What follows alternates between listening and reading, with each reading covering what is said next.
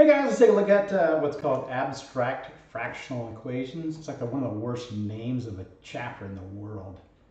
Whoa. Like there's nothing good about any of one of those three words at all. It doesn't seem like, anyway. You know what? We'll take lemons and make something out of it. It sure ain't gonna be lemonade. Anyway, we'll try to get through this. Shouldn't be that bad. Okay, let's go to an oldie. Go ahead and pause your look at the screen and write down this equation. Go ahead and solve for x. Pause it and go ahead and solve for x. All right, you should have knocked over, I'll start with your m.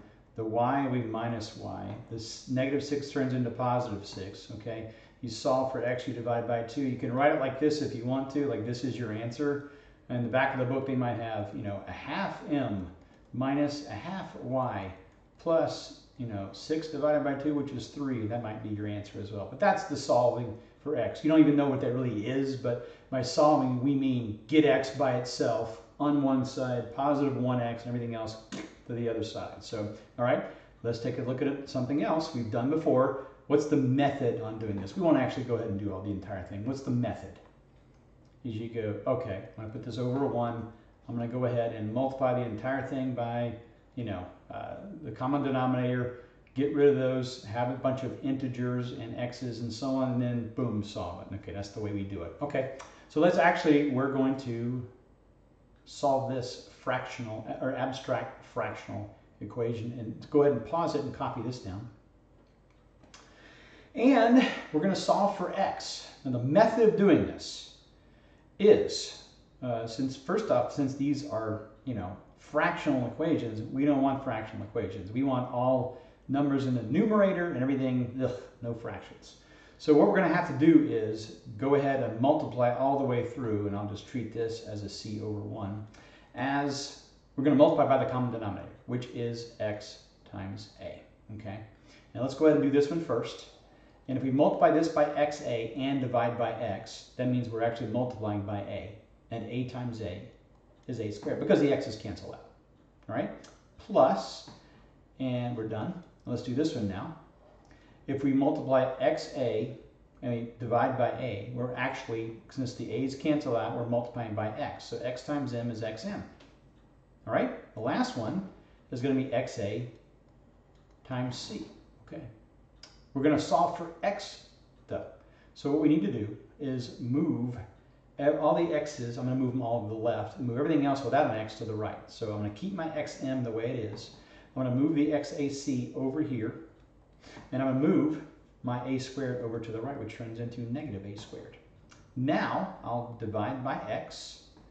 By the way to look at this is similar to an equation that has this, 2 times, let's say,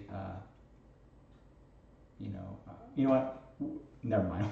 We'll just hold off right now. We're gonna get rid of everything except for the x. So we'll divide x, both of these terms by x, and see what we have left. So that's an m minus an ac, and that's going to equal negative a squared still. And the last thing we do, and we'll look at this one this way.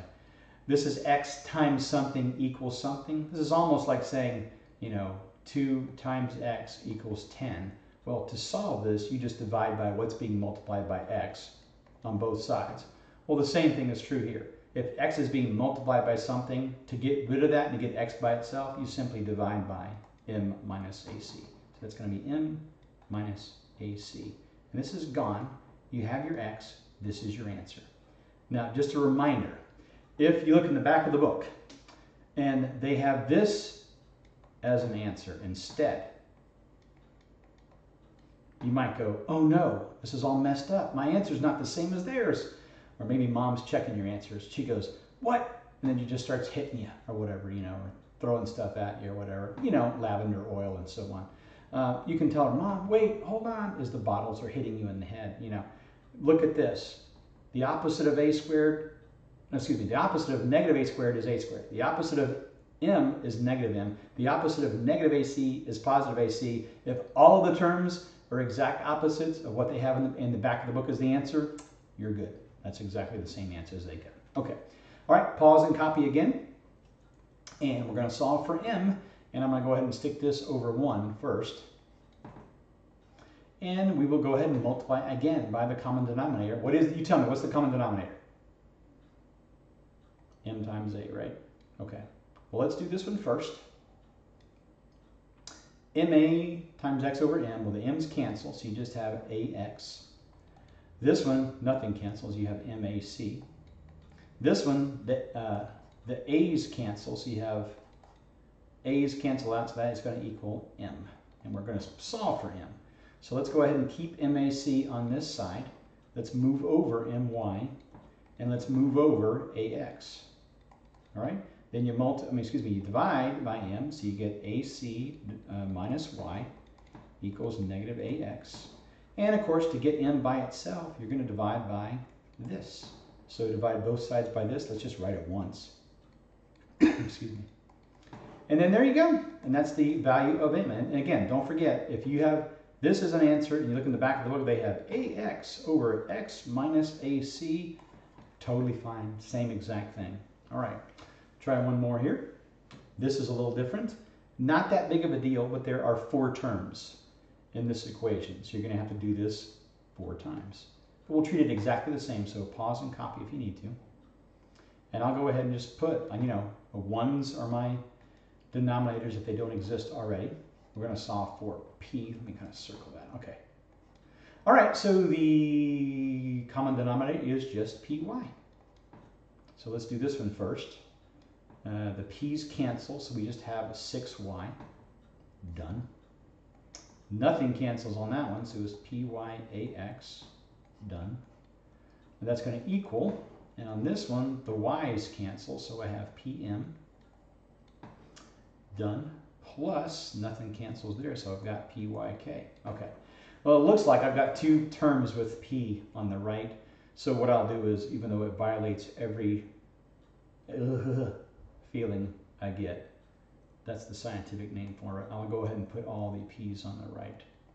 Okay, so I'm going to put pyax plus pm plus pyk, and that's going to equal 6y. All right, well, I'll divide by p.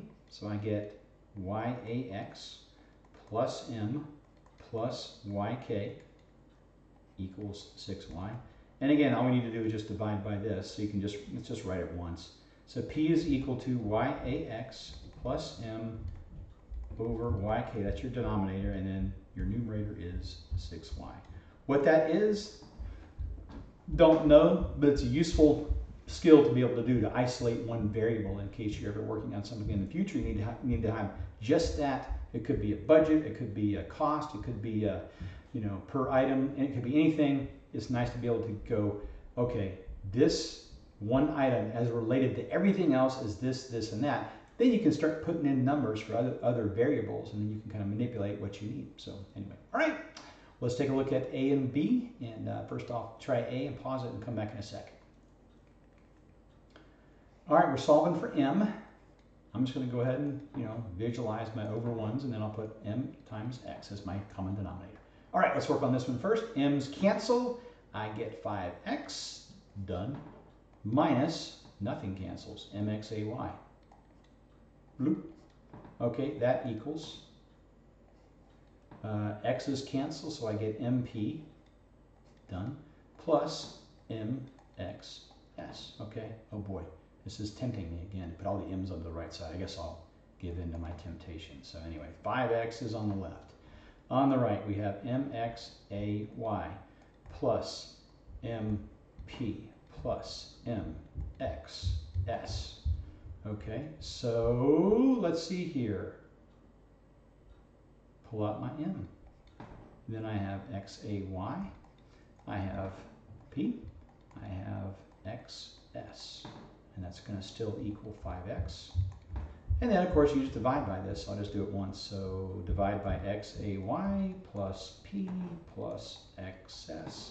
And there you go. There's my m. It is equal to that. Okay. All right, go ahead and pause it and try B. What in the world? Why is this so much easier? All right, c over 1. And there's my x, and there's my m. Okay, so we'll do this one first. X's cancel, I have m times m. All right, this one is next. M's cancel, so I have xp. And then this is going to be xmz. Okay, so this time I'm going to go ahead and go over here. I'm moving the m squared to the right. That gives me negative m squared. Xp stays. Xmz comes over, becomes negative. X I pull out, and then I have p minus mz. That equals negative m squared. And I divide by both p minus mz. So I have yoink p minus mz on the denominator. X is equal to that. And here you go. And again, don't forget, if your answer is this, and you check your answer in the back of the book and it says positive m squared, positive mz minus p, you're totally fine. Same exact thing, so no worries. All right, y'all have a great day. Attack the problem set. Get a bunch of them right if you can. 25. Go for 25 or more. All right, see y'all next time.